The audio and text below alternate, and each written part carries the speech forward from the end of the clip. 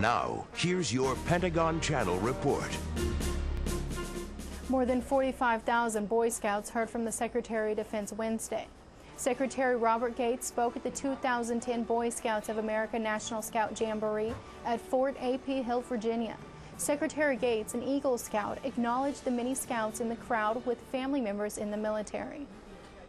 As you know, at this moment, there are hundreds of thousands of men and women in our military all over the world, but especially in Iraq and Afghanistan, who are putting their lives on the line to defend you, your families, and your freedom.